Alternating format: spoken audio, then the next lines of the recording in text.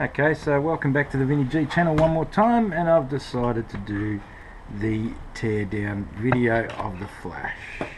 So here we go.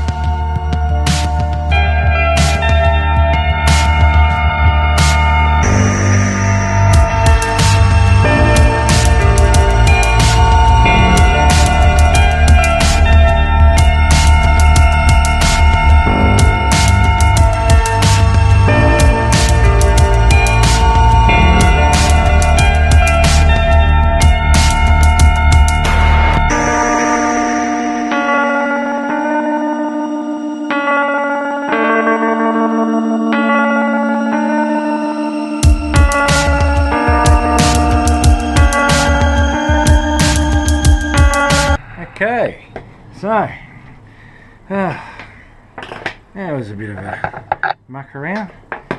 We need this for the simple reason that there's a safety device on this where this has to be pushed in for the power to be transferred to go up to the capacitor. As you can see, the two power connectors are on the case here, so 6 AA batteries go in here. I'm going to hot melt glue this to that. Bear in mind that this capacitor is fully decharged, right? So I'm going to terminate. I will terminate the smaller flash unit. I'll test the power on it. I'll see if I've got some batteries, and we'll have a go. Okay, so welcome back once again. So I've ripped the guts out of the Flash. Quite in a bit of a dangerous predicament here. I've just lit my last cigarette. In case it's the last one I have. I've just made my last cup of coffee. Hey, you never know.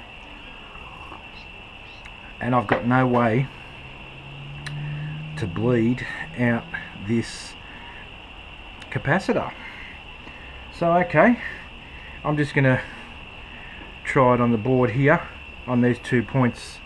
I'll just show you. I don't want to touch too much around here. Okay.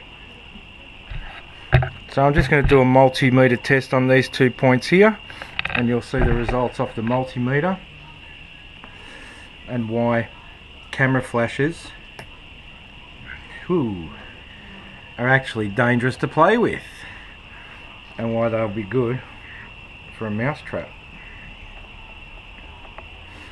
Okay, so I'm going to put the protectors on my shitty multimeter probes. So here we go.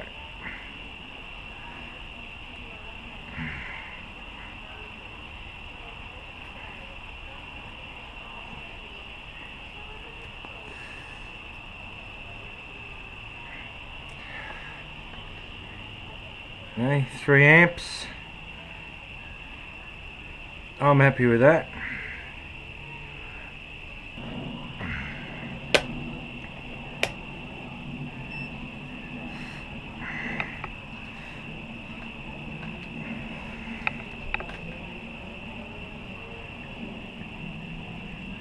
.381 volts.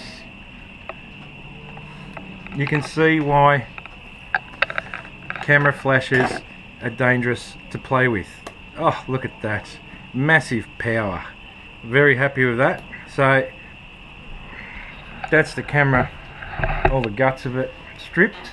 I'm actually enjoying my cigarette now, but I'm not enjoying the fact that I can't bleed the capacitor, because I don't have any way to bleed the capacitor. So I'll just take some batteries out. This is just a push switch, which is a copper wire, that's a bit of copper plate that's bent up and makes contact on another copper section that triggers the whole sequence. So I'll be soldering, ripping this plate out, soldering 2 wires to it, and that will actually go to the relay on the Arduino trap. So anyway, guys, I seriously highly recommend that you don't do this. You've seen the voltage on the multimeter. I can't emphasize how much this is dangerous. Thanks for watching, and don't forget, on the bottom, like and subscribe.